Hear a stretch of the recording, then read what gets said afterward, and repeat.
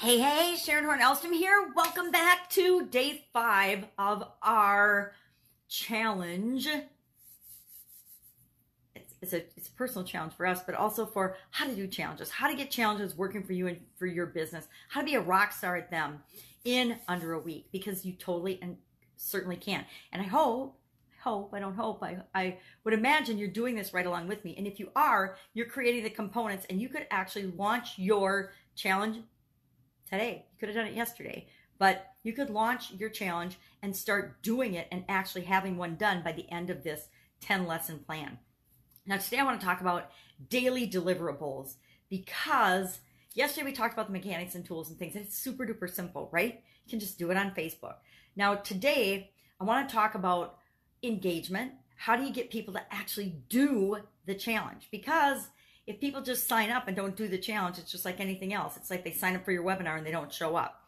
If they don't participate and actually come to the challenge and do the challenge every single day, then they're not going to get the result that you're promising them. Now, a lot of people think there's this human tendency to think that once we sign up for something, the problem is solved. But we want to encourage them to actually do and participate and realize that they're not going to get the result just by signing up, right? They have to actually do something. And I like to break this down into what I call daily deliverables.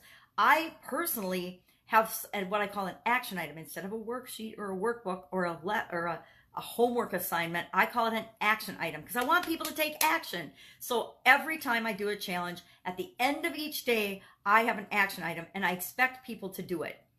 Now, your goal is to get people engaged and doing it so that they can get the result that you promised them in your challenge, right? The more people that can get the result, the more the word will spread, the more you become the expert, yada, yada, yada, the whole thing.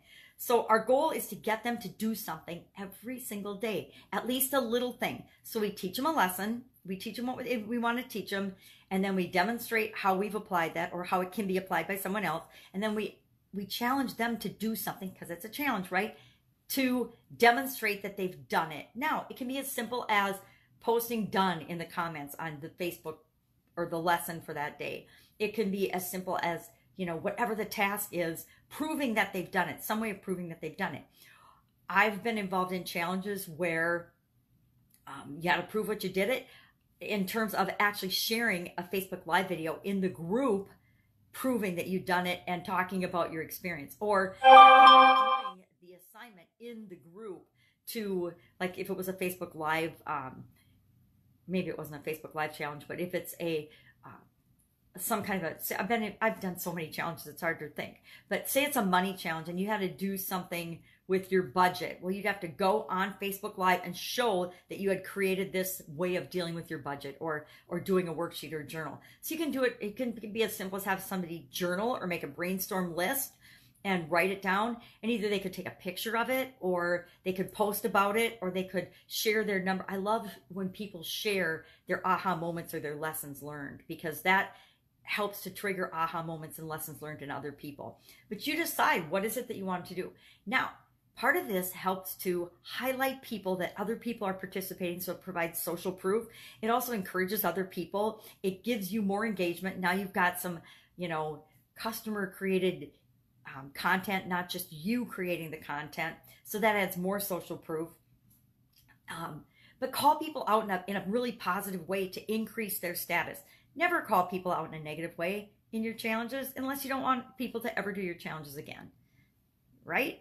Unless it's a paid challenge and they're paying you to be a tough coach on them, don't call them out in front of other people. It's just like feedback in your job or at work. If your boss belittles you and gives you negative feedback in front of everybody else, how does that make you feel, right?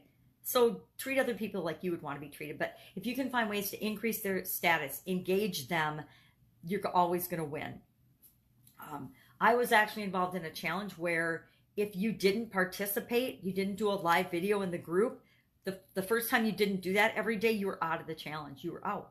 That was a year-long challenge. We just finished that. It was challenging some days, but it was really, really fun and very educational. I've been involved in challenges, and I've done challenges where, people actually had to physically prove every day that they had done the challenge or they're out. And I've been in other challenges where, you're just on your own, and I find that if you really want to get the most out of your challenge, you find a way to hold people accountable. And it doesn't have to be embarrassing. It doesn't have to be doing Facebook Lives. You can do a whole progression where, hey, they just have to write done or write a single word. Like, I like to change the word up every day, not just use like done. So then I know they've actually read the lesson. They just didn't go through and write done, done, done, done, done every day. Especially in some, and we'll talk about this tomorrow, in some challenges, we have awards and prizes and promotions for all the people that participate, and then we randomly choose one, or we choose the best answer, or we choose the one that gets the most likes. There's all different ways you can do that. Talk about that tomorrow. But the whole purpose is to get people doing what they committed to doing in the first place. And you are setting yourself up as the coach, the leader, the expert, and the guide. And as such, you want to actually guide and lead people through the process. And that's holding them accountable to the commitment that they made, saying, yep, I'm going to do this challenge. I want this result. If you want this result, these are the steps. Do the steps, get the result. Don't do the steps, don't get the results. Half-ass do the steps, maybe get half-ass results. But I tell you what, people with half-ass results are more likely to go back and do it again to get the real results that they want, right? Absolutely. So sometimes half-ass will pass. I don't know. That's a little harsh, but very, very true, right?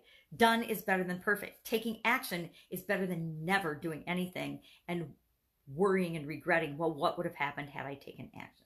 So that's our lesson for today. Again, my trick is to do a daily action item. I have a daily action item, and I actually expect people to do something every single day. And I don't always make them prove it. Depends on the audience. You have to test it. It depends on who your target audience is. It depends on your group, who you're going after, whether they should actually physically prove it or not. It depends on your group, whether they should do a post or, and I like posting at a minimum. I like them to post some word indicating that they read the lesson or listened to the video and actually they at least thought about it. They might have not, it doesn't really prove that they've actually done it, but they at least learned and listened to enough to know what today's word was that they had to post in the comments below. So that is some indication that people are engaged and participating, even if they don't actually do the action that you assigned them. And most of mine, I don't make them get on and do a Facebook. I'm trying to think if I've ever done one where I haven't done one yet where I've made people get on and do a Facebook Live, which I probably should, because that's kind of my thing, is, you know, get on there, talk about your experience. And that would be actually a really good way to get them to talk about their experience. It's a great way to get testimonials and to get people to share what it is that they're learning along the way and what's working for them and what's not. Because we're all different, and what works for me might not work for someone else. Sit, go out, make it an awesome day. Do this. Today, your action item is to think about and map out. You've mapped out your lessons, what your 5 things are, or how many ever you're doing for your challenge. This is what we're doing in each of those days. What is my action item or my deliverable? And I'm trying to think. I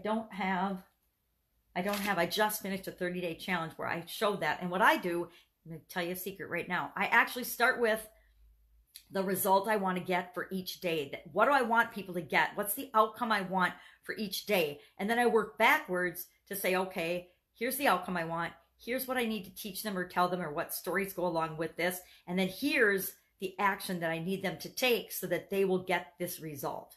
And that's how I do it. I actually work backwards as I'm coming up with my daily deliverables from the outcome I want to what's the daily deliverable. And I map out and you know, I usually use not an Excel spreadsheet anymore, but a Google Docs, a Google form to map this out for myself so that I know, well, what is the action I'm going to have them do today? So today, your action item is to, for each of your days of your challenge, say, what is my action item for each of those days?